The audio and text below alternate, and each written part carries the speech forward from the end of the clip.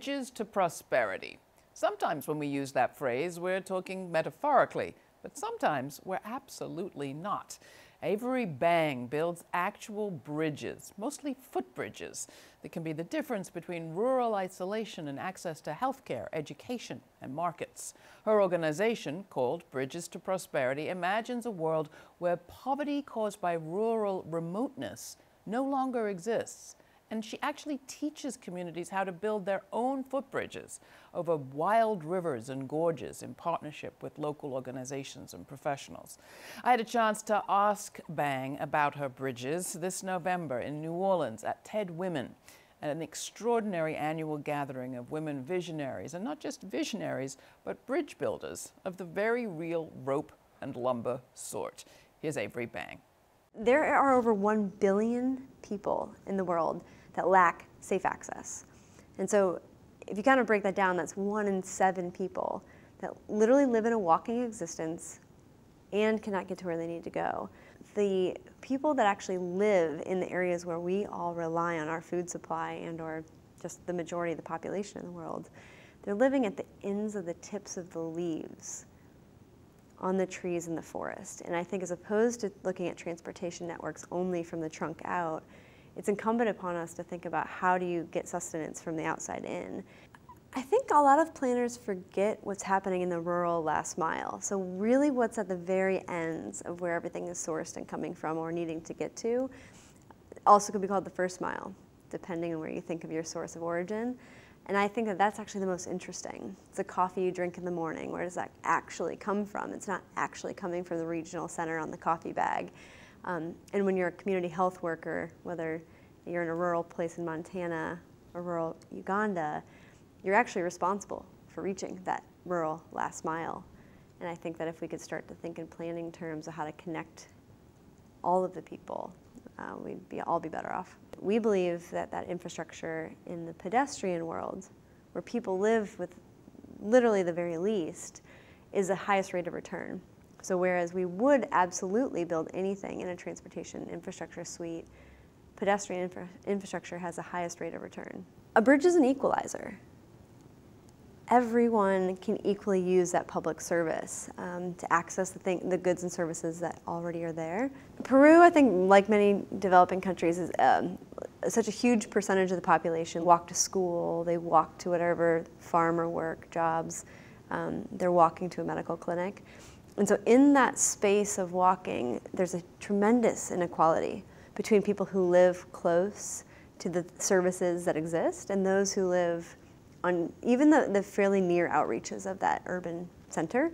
So when I arrived in Yavina, Peru, it's a community of maybe 600 people, but 300 of whom live on the other side of some type of river. Just experiencing firsthand how different the lives of people were who happened to live on this side of the river versus that side. And it has this quality to it where it's like, you can see it, but you can't have it. That seemed just so unjust at some level. What really struck me was I wasn't going in and trying to change anything culturally or even in some level trying to change a system that I didn't yet understand, but putting in built environment infrastructure helped to at least make sure everyone in a tertiary area had access to the goods and services that did already exist.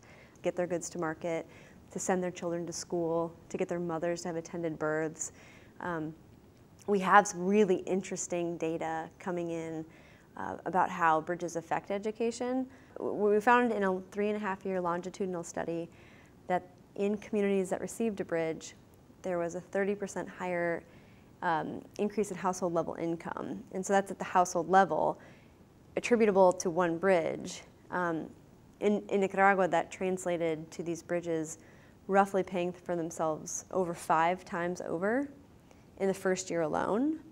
And what's interesting is that's not all taxable income, but just in terms of the new economic activity in a community, 5 times over whatever it would have cost.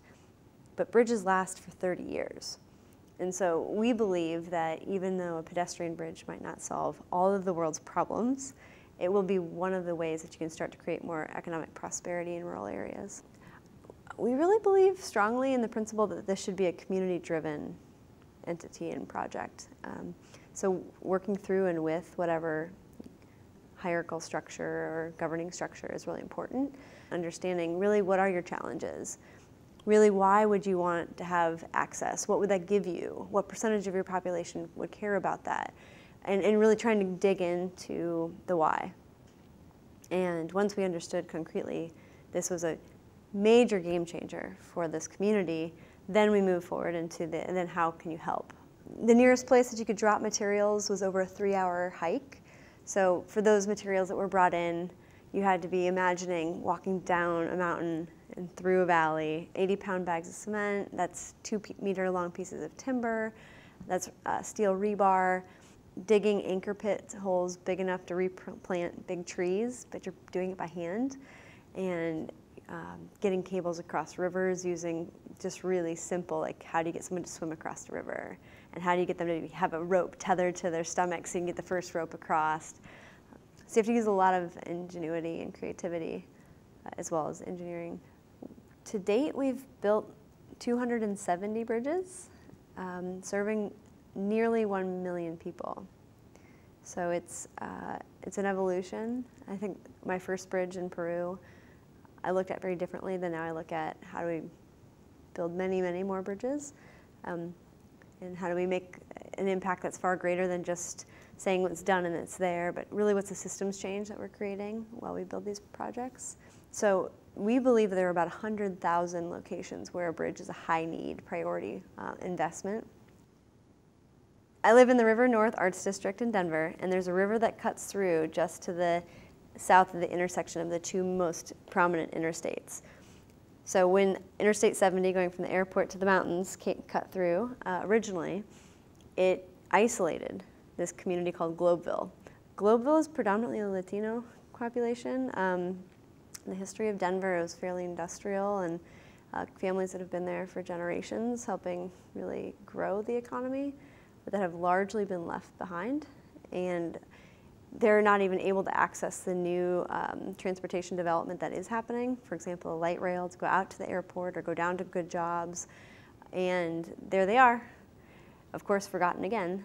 And that community continues to be the lowest levels of income and education in the entire urban city, but it's within sight distance from the highest growth in urban development. So we've been working on a bridge project, and it will be completed for just under half of what the city originally budgeted, because we have a more lean infrastructure approach. So we believe that this bridge will be an equalizer for them.